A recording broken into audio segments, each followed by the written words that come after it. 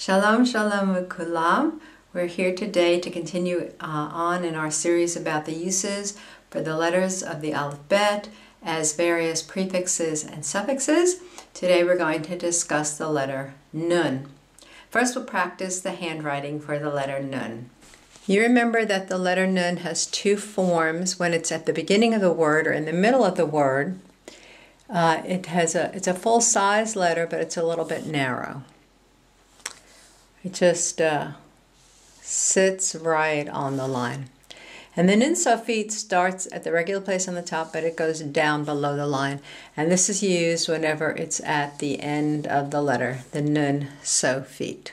The letter nun has two kind of similar uses as a prefix. One of them is in the imperfect tense, similar to what we would consider the future tense for the first person plural. We will do something, and you will see that nun prefixed on to the verb root. The other use is a passive use, and so let's go back to our binyanim chart and talk about what passive means. This is the chart of the 7 binyanim in Hebrew, and today we're going to be talking about the nifal. Remember that the passive reflects the fact that the subject of the sentence receives the action of the verb rather than does the action of the verb. So, for example, if I say the book was written by me, that is a passive sentence. The book does not do any action. The book receives the action. In Hebrew, in the nifal, both the participle tense and the perfect tense begin with an additional letter, nun.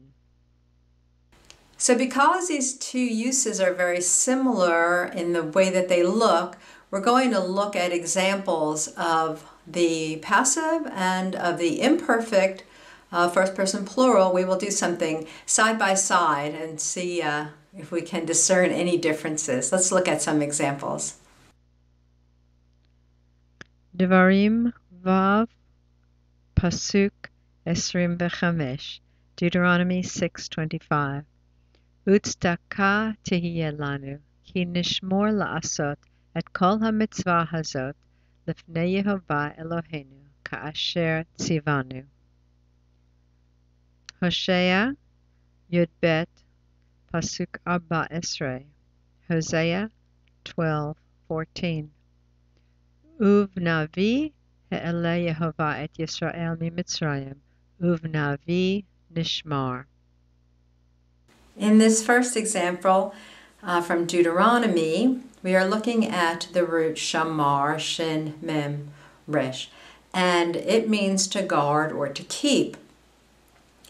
And in the first example, nishmor, it means because we are keeping, we are guarding to do all these commandments.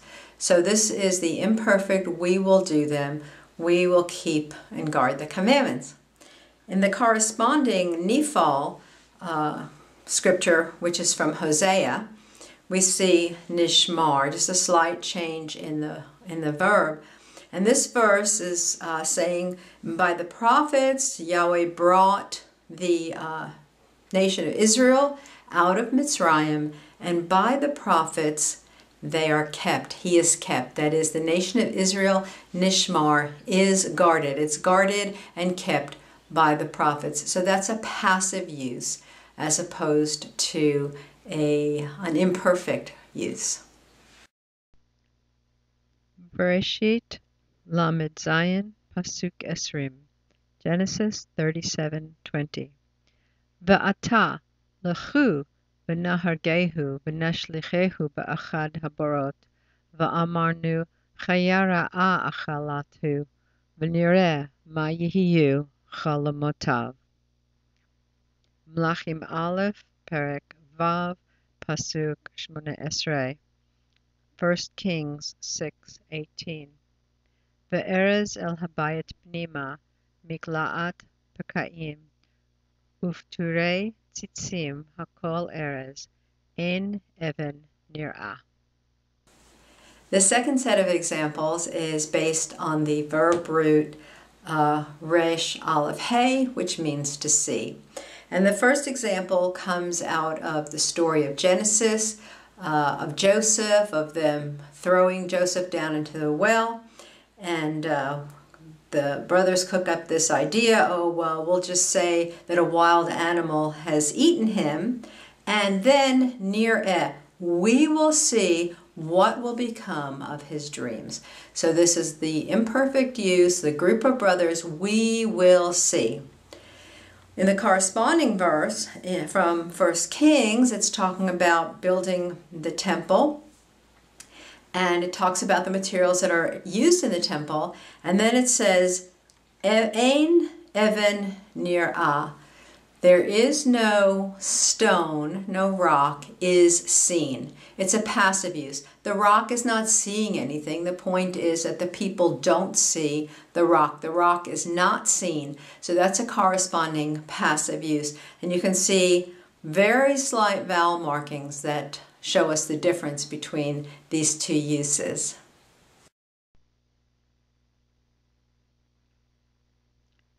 Vayikra Yud Dalet Pasuk Shloshim V'Chamesh.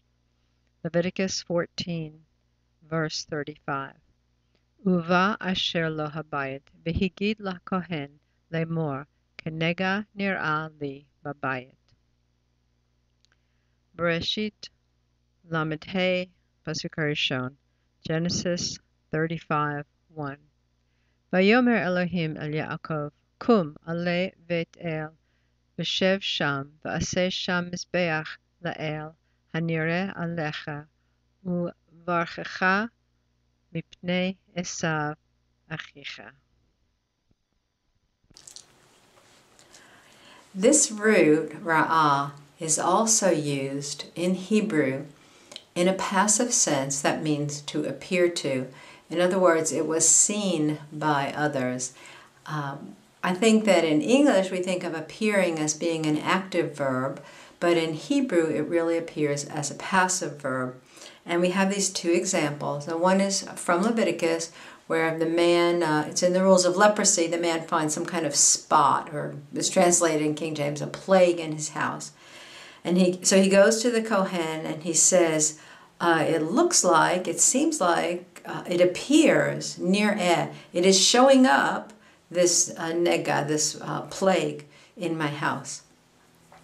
In the second example from Genesis, God is talking to Jacob. He says, I want you to go back to that place and build an altar there. The place where God appeared to you. It's the place of the God who appeared to you. So it's ha near It's a participle verb. It's used as as a noun, the one who is appearing. So we see it though, a participle, but it's a nifal participle, the one who appears. So again, the idea of appearing is passive. It means that it is seen by others, and that's the import of nir'eh, the nifal form of the verb to see, ro'eh. Yehoshua bet Pasuk Achad Esrei. Joshua 2:11. Vanishma vayimas levavenu v'lo kama od ruach ba'ish mipnechem ki Yehovah Elohechem hu Elohim b'shamayim mi'al ve'al ha'aretz mitachat. Shir Hashirim bet Pasuk 12. Song of Songs 2, verse 12. Hanitzanim nir'u ba'aretz et hazamir higia v'kol hator nishma ba'artzenu. One more set of words using a verb that you know, shama, shin, mem, ayin. And in the first set is, actually, it's got that reversing vav in it. So we see with our eyes, and we will hear in an active future tense, but we would translate it, and we heard because of that reversing vav.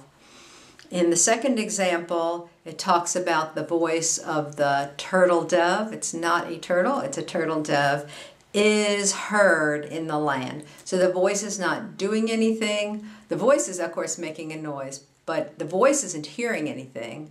We hear the voice, and so the voice is heard. It's a passive use. Devarim Dalet, Pasuk 11, Deuteronomy 4:11. V'tikrevun v'ta'amdun tachat hahar, v'hahar bo'er ba'esh, ad lev hashamayim, choshech, anan, v'arafel. Vayikra Yudchet Pasuk 6, Leviticus 18:6. Ish el kol she'er b'saro, lo tikrevu legalot irva, ani Yehovah. Yehoshua Gimel Pasuk 8, Joshua 3:8.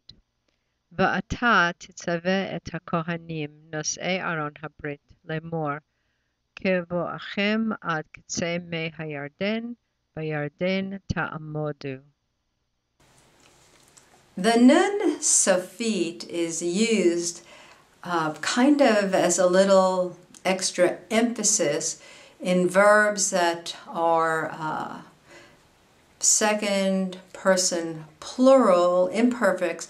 Usually they would end in just the u, the vav with the u, but there's an extra nun added. Some people, researchers, believe that it's an indicator of an old case kind of a form, or some kind of marking to show some meaning that we don't use anymore.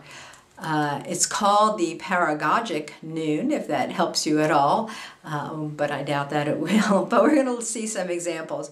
So in the first verse there from Deuteronomy, we see two verbs, tikrivun and ta'amdun, from karav, to draw near to, and so you drew near, and from amad, to stand, and you stood. They're imperfect verbs, but because of the vav, the tense switches. And so those nuns are just there for some kind of accent or some kind of special emphasis, perhaps, that had a grammatical use in times past, but we've lost that sense. And so just to compare those, we can see these two verbs in different verses where they appear without the nun, and basically that they have the same meaning.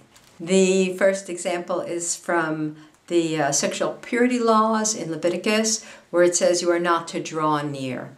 So it's the same idea of drawing near, no nun. It doesn't really make any difference in the actual meaning of the verb. The second example is from Joshua, talking about the waters of the Jordan will stand, and the waters of the Jordan will separate, and he's telling the priest, you will stand. Ta'amdu, no nun, it has no other different meaning than it had in the verse in Deuteronomy with the nun. So that's just kind of a lost marker. It doesn't change the meaning at all. Well, I hope this has been somewhat helpful to you, and next time we'll go on to another letter. We're more than halfway done. In the meantime, tasim et ha'inayim al hashamayim, keep your eye on the sky, your redemption draweth nigh. Shalom.